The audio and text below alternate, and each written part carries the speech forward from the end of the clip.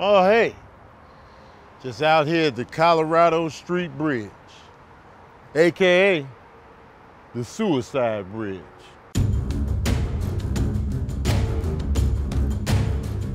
All right, this bridge was built in 1912, but wasn't dedicated until December 13th, 1913. They say all that is bad luck on the number tip. Look at the craftsmanship, man. Old school. It's mad old looking. Look at the architecture, man. That lets you know it's old, therefore haunted. It's over 100 years old right now.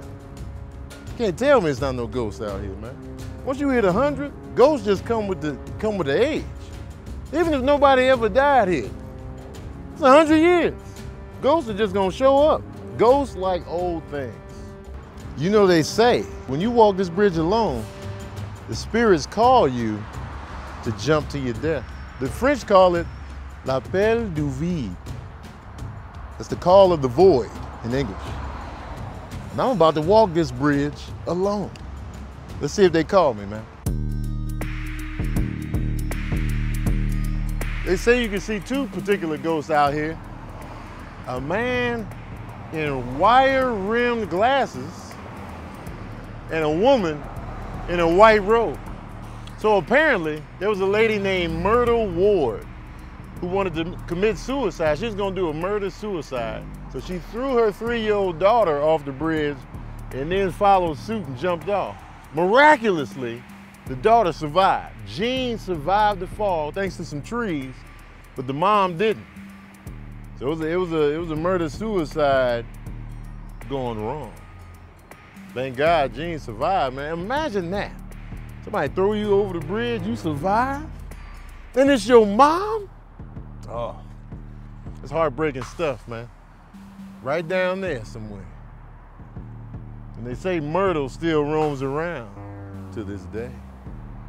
Now, other legends circulating about this bridge is that during the construction of the bridge, a construction worker fell off, landed in the wet cement, and his body is still in this construction to this very day.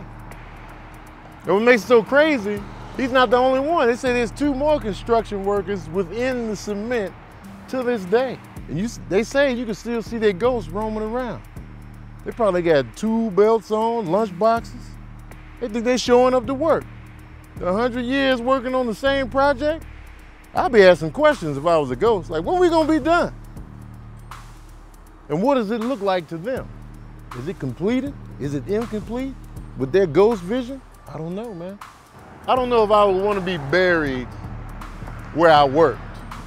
It depends on the job. Like if my body is entombed in a comedy club building, that's not too bad. Because I do comedy for a living and I love what I do. But if I was working at McDonald's, just trying to make ends meet, I hated the job, then I fell over, landed in the wet cement in the parking lot, then I'm forever in the drive-through parking lot? Nah, I passed on that. But I be messing with people's orders though. I be getting the orders out, I just be fumbling people's orders. Be like, no man, you said 2 double cheeseburgers. That's not what I ordered. And I'd be like, I'd be a mischievous ghost, man. Why not? You only live once until you die in haunt. There it is. So this bridge, you can tell it's old school. You can tell it's been here for a while. You know what I mean? It's got an old flavor to it, a little light post. And when everything's old, you know it's haunted, man. We got houses, a community, a neighborhood being built right down here underneath the bridge. That neighborhood's gonna be haunted, man. That's gonna be a haunted neighborhood down there, man. I don't think they realize it. The construction workers down here building, it's gonna be ghosts all up and through the crib. This was Scooby-Doo. I dress in a ghost costume and start running around a construction site, get the prices lowered. And I would have got away with it too if it wasn't for these rotten kids and this dog. That's all Scooby-Doo was. That's all it was. Now imagine you're on this bridge by yourself at night, listening to your favorite tracks on your Apple Music or whatever you're listening to. All of a sudden a voice cuts in. It's calling you. It's telling you, jump, come over the side. come over here with us. Imagine that. And you're like, what the? You take your headphones off, but you still hear the call. Imagine that. What do you do? Huh. Do you jump? Do you follow the voice? Do you go over? Do you just put the earbuds back in like it never happened? I don't know. You tell me. Imagine you're walking on the bridge by yourself. You notice there's a woman in a white robe up ahead. You think nothing of it. She's just standing there taking it in. You look over here, admire the beauty. You look back, all of a sudden the woman is closer to you. You stop walking, of course. You turn around, you look. Every time you turn around and look back, she's closer to you. What do you do? What do you do?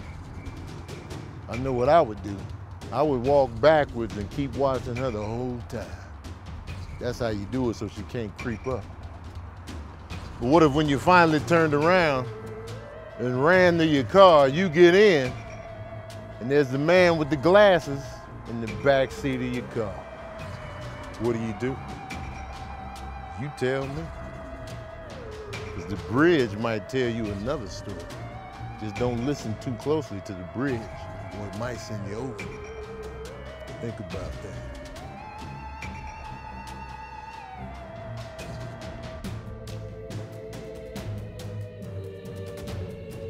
Now, since they had suicides in 2017, they put these up to prevent people from making the jump, man. These are new fences. You can tell, look at them.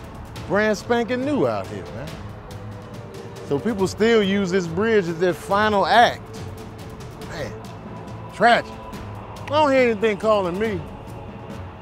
But I will say this, and this is no laughing matter, man. Suicide is serious business, man. And if you're going through the struggle, man, don't do it. Don't do it. If you're feeling down, watch my YouTube video. Hopefully there'll be a nice pick-me-up, man. The suicide, man, it's so final. Come on, man, don't give up. We want you out here. We want you around. Don't give up, man. So if you hear the call, don't jump over the side. If you hear the call of the void, call some loved ones and see what's going on, man.